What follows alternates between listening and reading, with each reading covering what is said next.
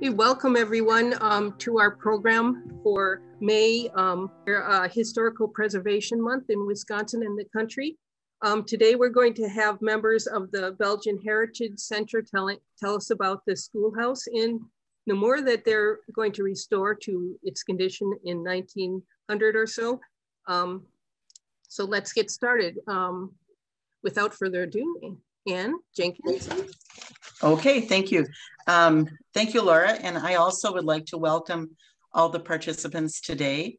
And thank you for attending and wanting to learn a little bit about the Heritage Center, the Belgian Heritage Center, and our current project that we have going. I'm gonna, well, first I'm going to introduce the speakers today. We have Joe Alexander, and he is a co-president of the Belgian Heritage Center. Sandy Orsted is our treasurer, and my name is Ann Jenkins, and I am the secretary. And I'm going to tell a little bit just about the Heritage Center in general and our history, and then the others are going to go into more detail on our project.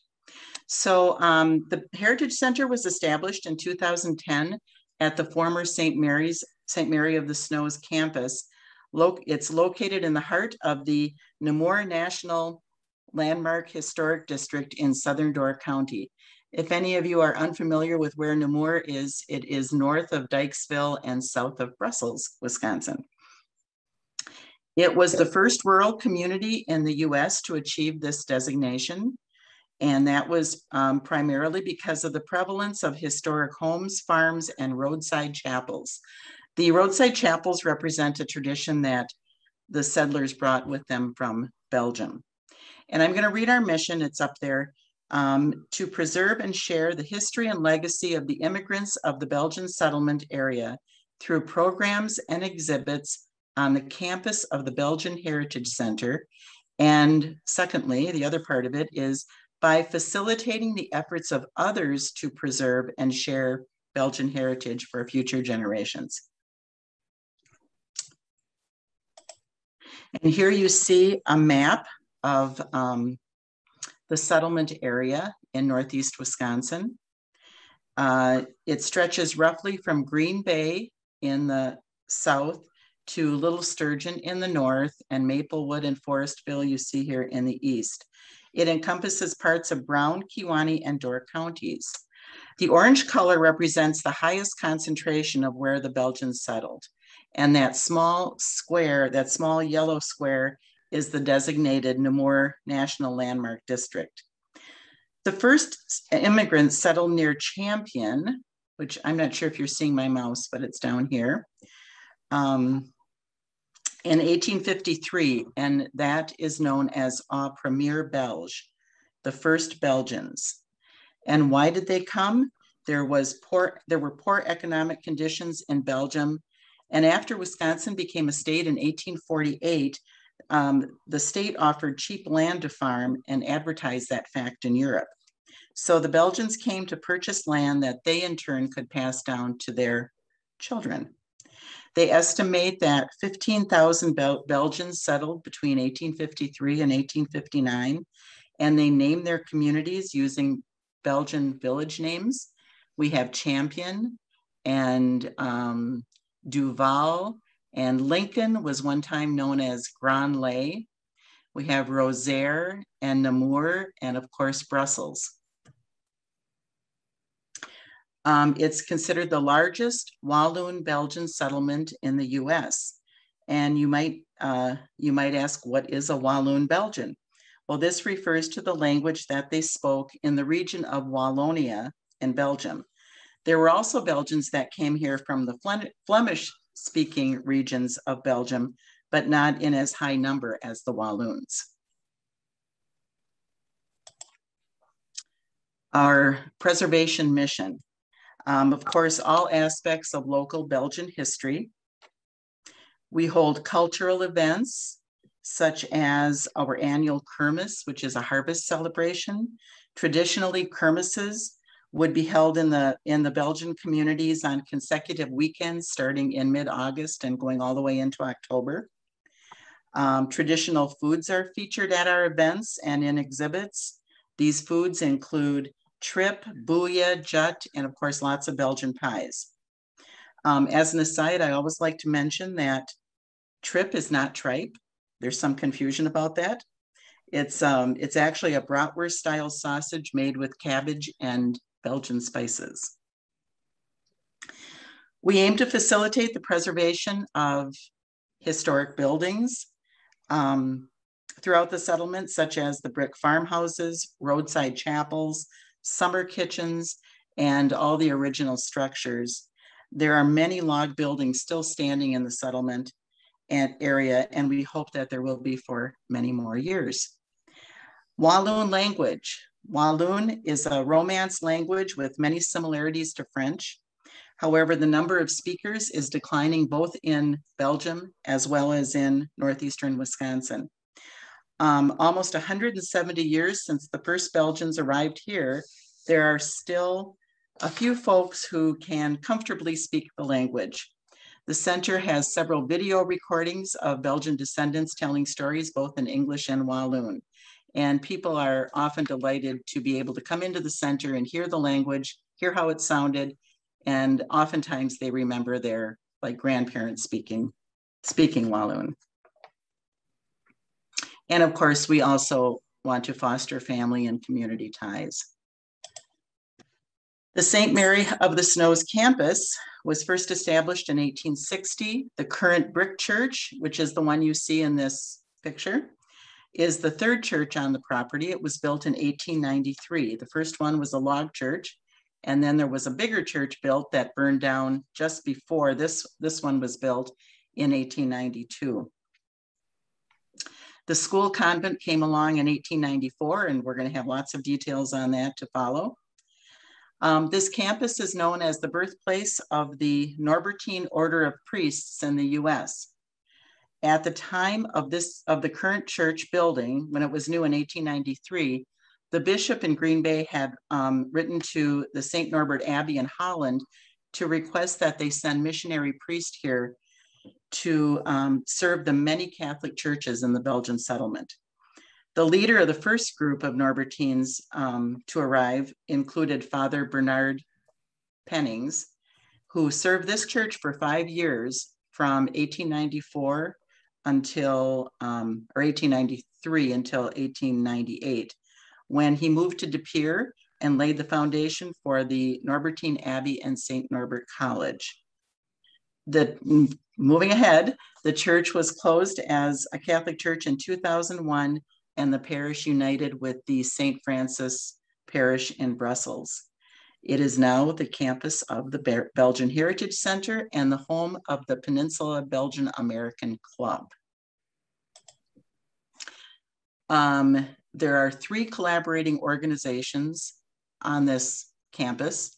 The Belgian Heritage Center, of course, with our historical and cultural mission. We are a 501c3 organization. The Peninsula Belgian American Club is a membership organization of Belgian American descendants, but of course, anyone interested can join. They are known for facilitating visits between Belgium and the US since the 1970s. They also offer a program schedule with a nice lineup for the upcoming season, and those will all be held in the Belgian Heritage Center.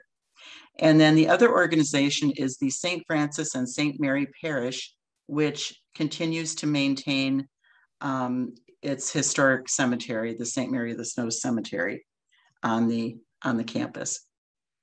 So with that, I'm going to turn this over to Joe Alexander, and he's going to talk more about our project. Thank you, Ann. Just a quick disclaimer, in doing some of the research about the buildings and what I'll be talking about, there's some conflicting dates and we're still doing research. So some of the timelines were off a little bit, but so hopefully we'll be able to take care of that under more research. That being said, the St. Mary's of the Snow School Convent, circa 1900, which is the picture you're looking at, was built in 1894. They used a recycled farmhouse, purchased and moved into place from about a half a mile away. We're still trying to find out more about that recycled farmhouse, who owned it, and where it was located. It was built under the direction of Reverend Abbot Bernard H. Pennings O'Pream, a Norbertine priest who came from Holland in 1893 to minister to the needs of the Belgian community. It was used for the sisters to live and teach in. The Catholic parochial school is also called Sister School. The picture of the schoolhouse that you see is where it was first built, just northeast of the Belgian Heritage Center, towards the back of the parking lot. You are looking at the front of the building. I'd like to point out the bell tower to the right side in the picture. We're not sure when it was removed, but hope to reconstruct one and put it back on the schoolhouse.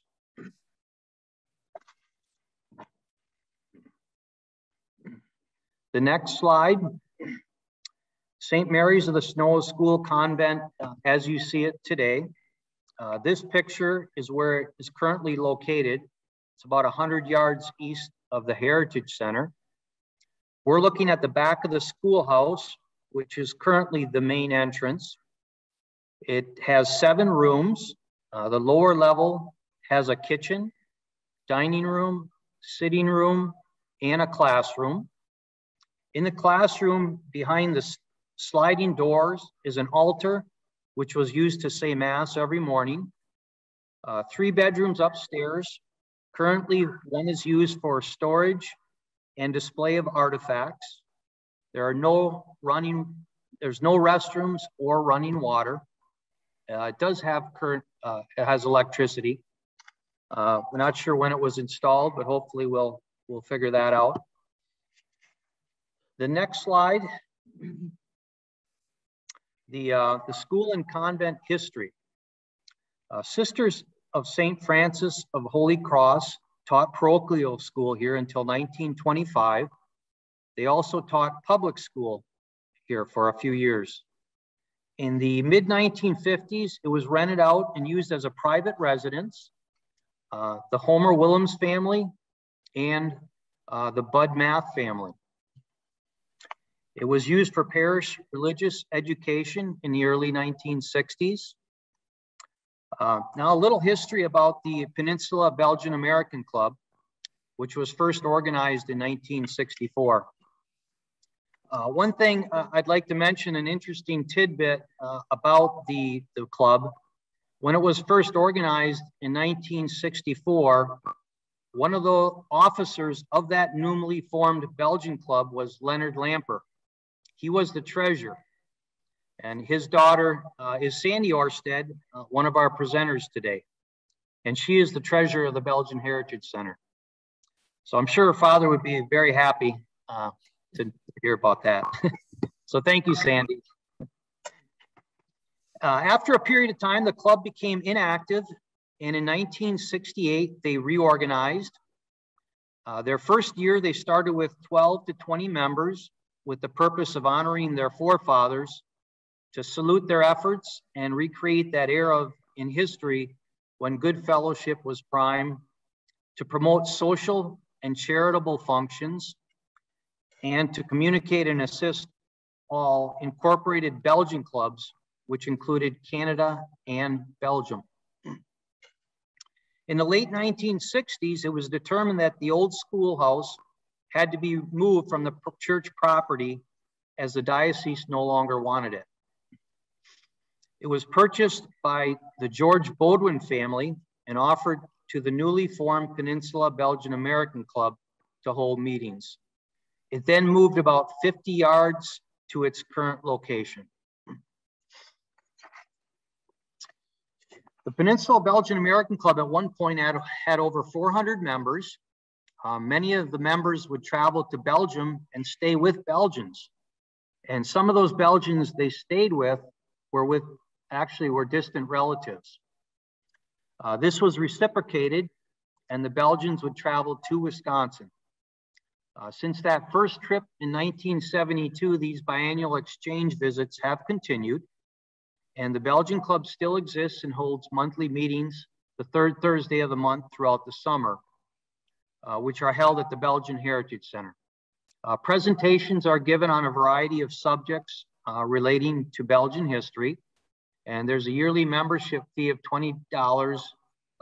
However, membership is not required to attend, but it is encouraged.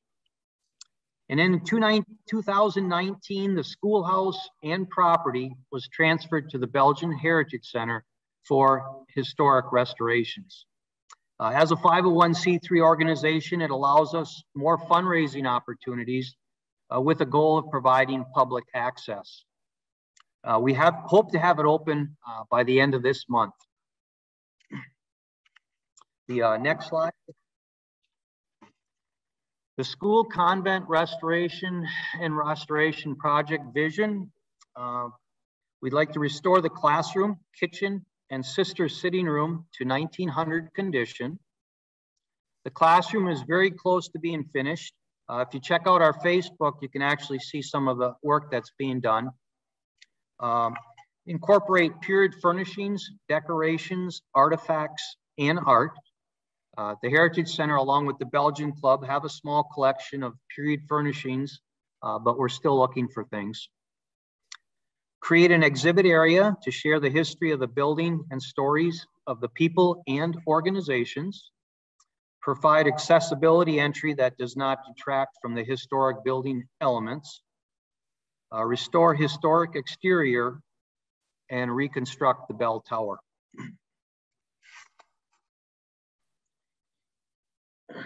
And next, I would like to pass it on to Sandy. Thank you, Joe. As you've heard from Joe and Ann, the St. Mary campus and the school convent have a long and interesting history. Belgian Heritage Center volunteers know a lot about our history and culture, but we're not preservation experts. So we knew we needed help to get our preservation efforts right. Our first step was to retain Hoffman Planning, Design, and Construction of Appleton to assess the buildings on campus and provide options for restoring portions of the campus to a historic period. Their assessment included a thorough inspection of all buildings and building systems, short-term maintenance recommendations, longer-term maintenance and improvement suggestions, and fortunately, no expensive emergency repairs and only a couple of more urgent concerns. The engagement with Hoffman was also to teach the Belgian Heritage Center's board and volunteers to be more knowledgeable about how to maintain our historic buildings. So they identified do's and don'ts of preservation, assisted with the development of written policies for the board to guide maintenance and improvements to ensure that all work is done with historic preservation in mind, and also explained how to balance preserving historic elements with financial constraints and today's visitor needs and expectations. Hoffman also produced a video explaining the treatment of each building element as a resource that we can use now and as a future, in the future for future decisions. After that project was completed, which focused on the buildings themselves, it was decided to apply the same approach to board guidance for future exhibit development. So we're fundraising right now to retain a professional exhibit developer to assist with interpretive plans and policies throughout the campus. Slide, please. Our preservation policy defines in detail the interior and exterior spaces to be preserved in their historic conditions and those that will not. As Anne explained, the St. Mary campus has great significance in Namur, but the Belgian Heritage Center's mission is to tell the story of all the Belgian settlements, not just the one around our campus. So for this reason, the school and roadside chapel that you see in this photo are designated for historic restoration, but the church building is going to be treated differently. The exterior will be retained in a historic condition, but not the interior. It's not a worship space anymore. It's now the center of efforts to share the history of the Belgian settlements. The spaces to be restored are going to be restored to a 1900 to 1910 time period, which was viewed as the height of the development of the Belgian settlements. The preservation plan also identifies the building construction details we need to keep in mind, in addition to the historic use of the spaces. So in our discussion today, we'll focus on a few building elements of the school that need to be addressed and the challenges they represent. Next slide, please. As mentioned previously, we have a detailed report from a professional engineer that was overall very good news about the condition of the school convent building. The windows all need replacement, but we knew that and started replacing them last year. Very few changes were actually made from 1925 when the building was in active use as a school. The Peninsula Belgian American Club, which we also call just the Belgian Club, retained most of the original characteristics of the building. That makes our restoration job today a lot easier. The Belgian Club also collected a number of antiques and artifacts that date back to the restoration period that we can use, as Joe mentioned. And although they replaced the student desks with seating for group meetings, as you see in that top picture there in the slide, they did keep the original desks in the attic. So we have them available to us now. The altar is behind sliding doors in the classroom. And when the doors were closed for instruction, they provided extra blackboard space for the teachers. When Mass was celebrated, the doors were open to reveal the altar. All of this is original and all of it is in great condition. The Belgian Club also maintained records and information that will give us a solid starting point for our historical research. But as Joe mentioned, there is often conflicting information and more research needs to be done to complete our project. Next slide, please. This is a list of the exterior building elements to be preserved or considered in the restoration. And as you can see, they range from major building components like roofing and windows to smaller details like door and window hardware. Certain decisions that we'll have to make will need to balance what's historically accurate with what's important for providing access and a great visitor experience for everyone. In a few cases, we'll need to correct some of the things that were done over time. And in other cases, we have to address needs that were just not previously an issue. ADA accessibility is an example of that. The previous use of the building was as a private club. Now that it's changed to a public use, we need to make the building accessible, and that is one of our top priorities. Next slide, please. Designing and building a ramp is not as easy as it might sound. There's a lot to consider to create a safe and convenient access ramp. And this sketch gives you an idea of the considerations just to design the ramp itself. So things like the slope, the turning area, traction, all of that needs to be considered. That's the exterior component of the ramp. But there's more than just an exterior consideration. In this case, we have to consider which entrance point will work the best, taking into consideration what happens once a visitor enters the building. They need to be able to maneuver comfortably, and their flow through the building needs to provide a nice visitor experience. And all of this needs to be accomplished in a way that doesn't detract from the historic elements of the building.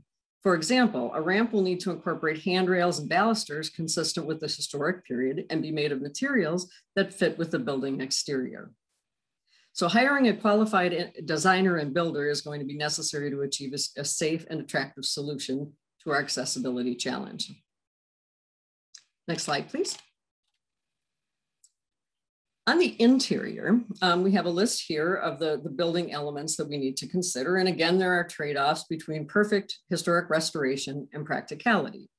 Fortunately, many of these features are in very good condition. The wood floors are a great example. They are in remarkable condition given their age. The stairs pictured here are another example of providing safe public access. In this case, the steps are not built to today's standards, so they're a little uncomfortable to walk up and down. And this is going to make it difficult to provide access to the public on the second floor of the building. That's why our efforts now are concentrated on the first floor. We also have to be prepared to deal safely with lead paint, which we assume is present throughout the building and will add to the cost of any restoration. Next slide, please. We have several great photos of the exterior of the school, unfortunately, not the interior. And so we do know that the first floor consists of 4 primary rooms. As Joe talked about before, we're sure about the use of 2, but need a little bit more research to be really convinced of the other 2 rooms. The original use of the building as a school convent ended in 1925. So firsthand knowledge is limited. Fortunately, there are some people who visited the building before too many changes were made, and there are sources of documentation that may help us. The organizations that occupied the building during its history have information. For example, the Sisters of St. Francis of the Holy Cross have records of all the sisters who lived and taught at the school. We also know that the Norbertines have records, and there's a book containing letters written by the early priests who served the district. All of those are great resources. Interestingly, though, what must have seemed the most obvious was not always written down, such as the use of each space on the first floor. So some amount of detective work is going to be necessary to flush out some of those details. And certain records may not be found in the records. If information isn't available, period research should provide clues as to what was likely at the time. The photo that you see in this slide is an example. This is not a picture of our school, but it is representative of the period and provides clues about furniture, lighting, and heating that might have been used at the time. Next slide, please. Color is another interesting challenge. We don't know the original color of the exterior. We do know that it was changed. We were given several different ways to determine the original colors and where to look for different colors, such as the main body of the building versus the trim. One way is to hire a color analyzer to come in and figure this out for us. Another is to do it ourselves by trying to work through layers of paint using boiled linseed oil to try to find the original layer and its color. There are also historical records of the colors that would have been favored during different time periods that would provide clues of what would have been likely. In some ways, determining the actual color may not seem as important as some of the other historic elements, but color has a significant impact on how we perceive our surroundings. So capturing the correct color is important to recreating the spaces. Next slide, please.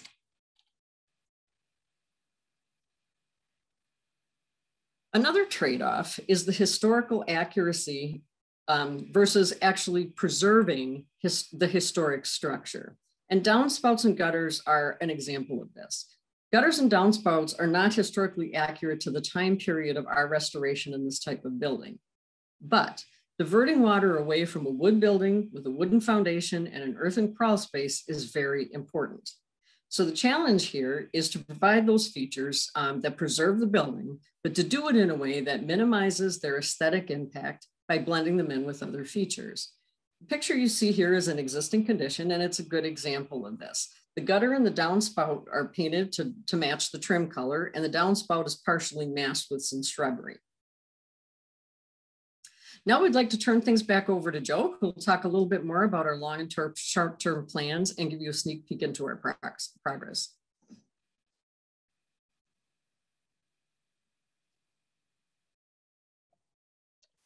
All right, our short-term and long-term plans. Of course, we hope to open, like I mentioned earlier, at the end of this month, and that'll help us to aid in fundraising and community interest. Recreate historical interior as best we can with what we have. Use available furnishings, artifacts, and framed family portraits.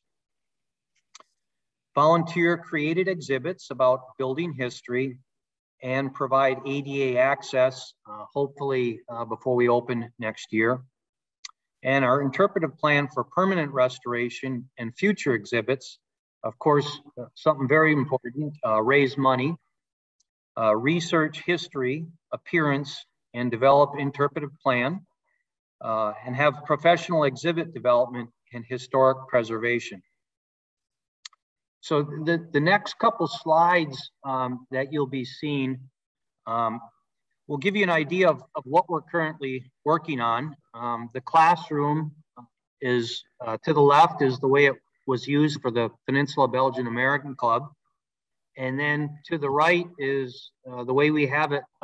There's some of the desks that we took down from the attic and they cleaned, and we kind of have it set up pretty good. So you're getting a little idea there of what we're doing in the classroom. And then the next is there. Yeah, there we go.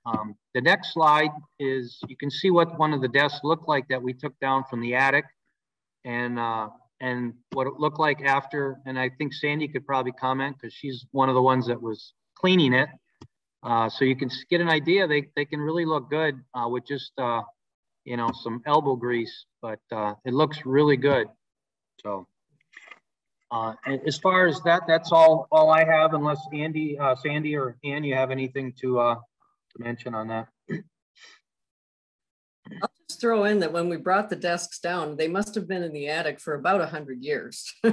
And there was a lot that accumulated on the desks. I'm not sure I want to know exactly what all of it was, but once we got to the bottom of it, we were very impressed with how those desks held up over time.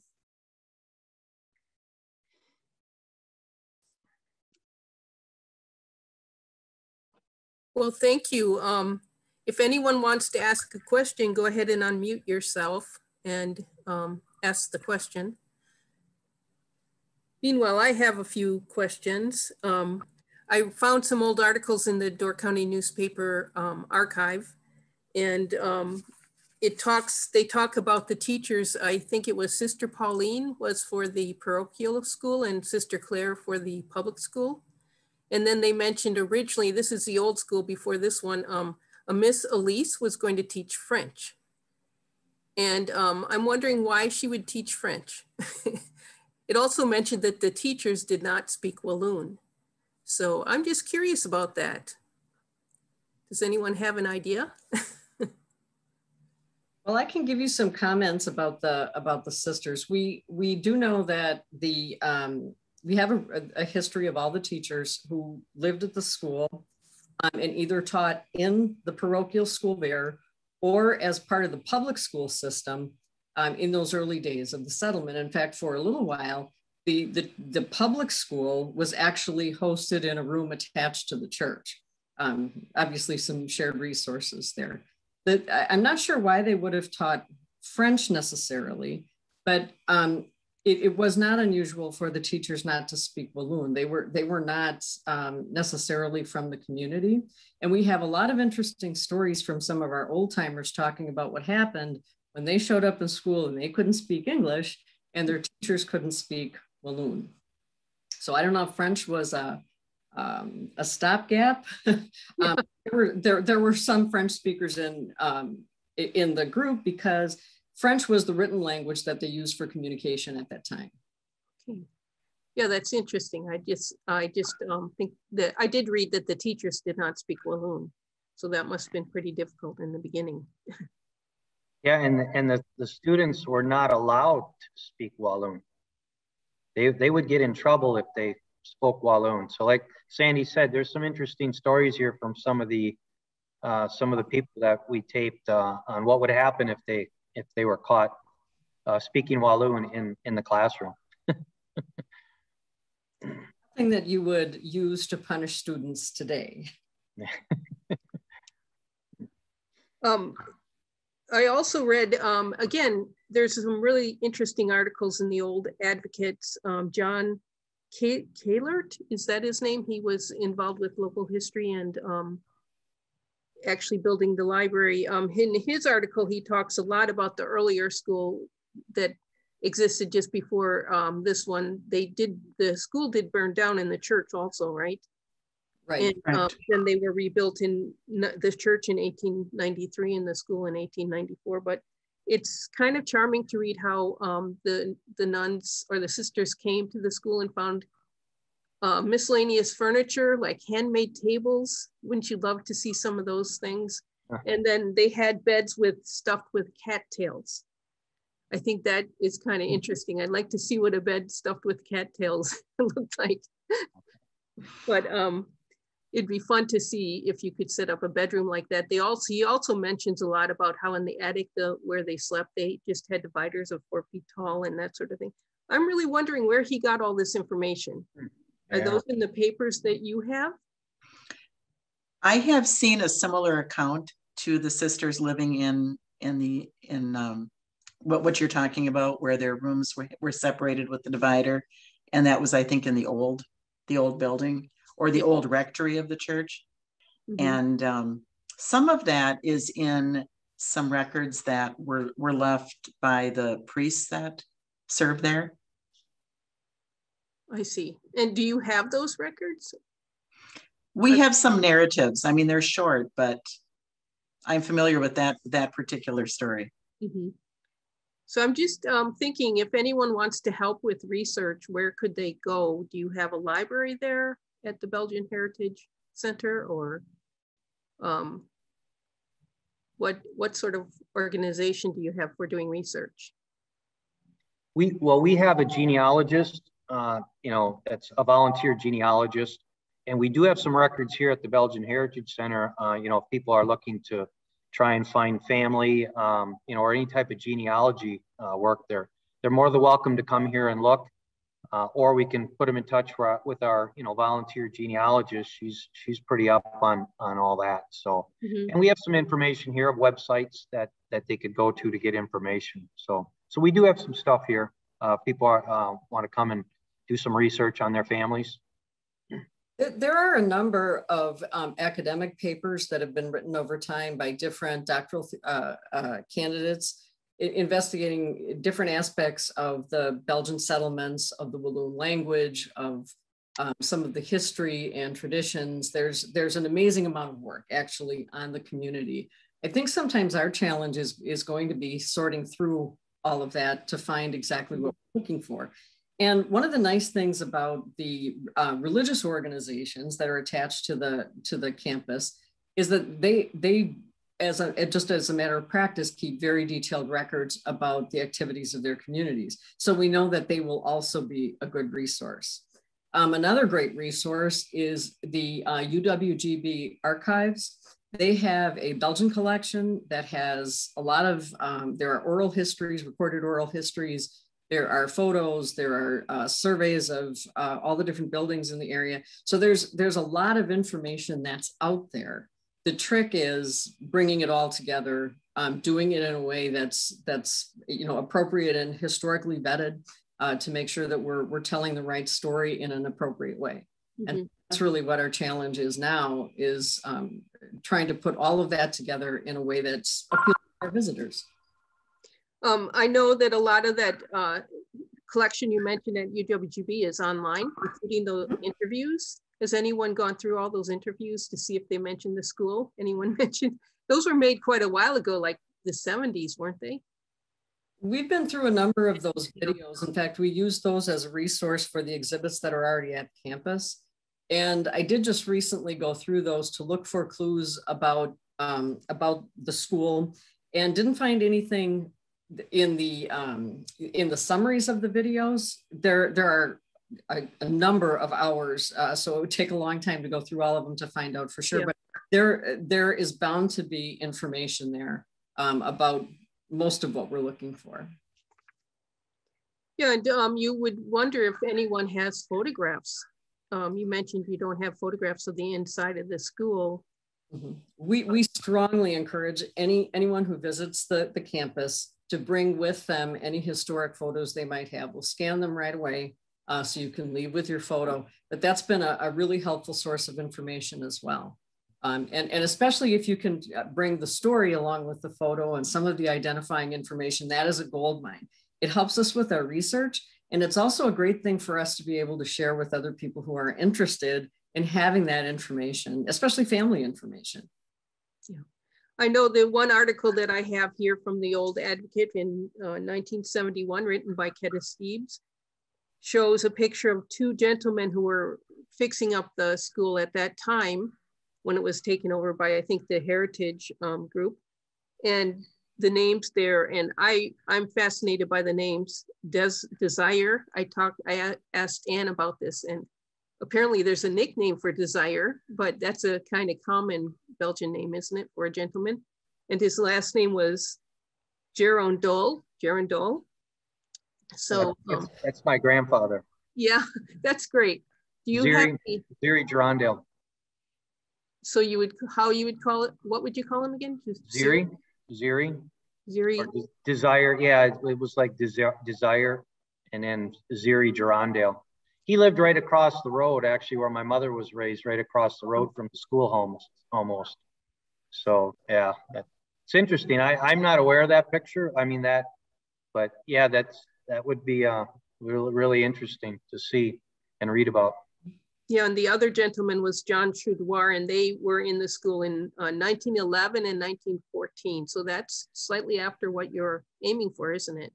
about the time? Yeah, actually, my mother knew. There's actually, I think the first picture might have my grandpa in it, of the old schoolhouse from the early 1900s. But yeah, I did know that he went to school there in the early 1900s when it was open, Grandpa. So. Yeah, and this was just elementary school, wasn't it? What grades did they cover? Yeah, I don't know if you can answer that, Sandy. I'm guessing, yeah, it'd be middle or elementary. I was thinking through 8th grade, but I'm not positive of that. But also, just a comment on the picture that you're talking about. It coincidentally, I was given a box of snapshots from one of our volunteers, and I was going through the pictures, and I noticed on the backside it mentioned one of my relatives saying that this person is the boy wearing a hat. Unfortunately, when you flip the picture over, you see about 5 boys wearing hats. So I'm still not really sure what it might be, but at least it's a start. Mm-hmm. Well, that's really, really fun when you are really involved with it directly like that. I can imagine. Yeah, and my mother just mentioned recently too, she was talking about the schoolhouse, and the big room upstairs was a boarding school. So some of the kids would stay there temporarily. So it was all beds up there. And I think she said originally when they started cleaning it out, the beds up there, they pulled straw, when they had to throw the beds out, but they were made of straw. And, I mean, this was probably a few years back, but, she remembers hearing about and seeing some of that stuff. So it's, that's important if we can still get some information from some of the older people here to tell some of these stories, because they still might know it yet. Well, I'll throw out this idea. The library has oral history kits that can be checked out of the library. Mm-hmm. So you might want to get those. They're really nice quality speakers, and they're all set up to do just oral histories. Yeah. So get that down before it gets any later. Yep. Well, does anyone in the audience have any questions? And if anyone wants to volunteer, who would they contact? Just go to the website? Yeah, you can visit our website. All the information is on belgianheritagecenter.org. And we're always looking for assistance, either, if they know where we can find information about the schoolhouse, or if they're willing to volunteer. Yeah, check out our website. You can contact us via the website, and we can always use some help, either be to research or volunteer. And you said you're opening at the very soon, actually, right? The end of the year? Yep. We're going to open May 28th, and we should be open throughout the summer till the end of October. Okay. Friday, Saturday, and Sunday, 10 a.m. to 4 p.m. Okay, thank you. Well, thank you very much for... excuse me, there is a question up. Okay, sorry, I missed it. The question is, you talk primarily about Walloon. My mother's side is Walloon, but my dad's side is Flemish. Are you interested in Flemish Belgian history? Absolutely, we are. And as a matter of fact, one of the projects that got put on hold last year because of COVID was exactly this. It was to do a little bit more research about the Flemish community specifically, which did not end up being quite as concentrated as the Walloon communities, but we are very interested in Flemish history as well as the Walloon story. And so again, if you've got information, we actually struggle a little bit on the Walloon side or on the Flemish side to find as much information as we have about Walloon. So we'd love to have it. I know there's a book in the library, in the Laurie History Room, on the Flemish families in, I believe, around Brown County. Of course, some of that may include Kewaunee and Door County. Mm-hmm. You know that? Do you have that book with the names? I believe that's the Rentmeester book, and we do have that. That's been one of our resources. Yes, great. Well, are there any other questions? Okay. Well, thank you very much. I look forward to coming and seeing the schoolhouse this summer. And thank you for letting us know. I know it's a lot of work. Good luck with getting it into shape. it's really exciting. And it's a real addition to the Namur Historic District. Yes, thank you very much for having us. Thank you.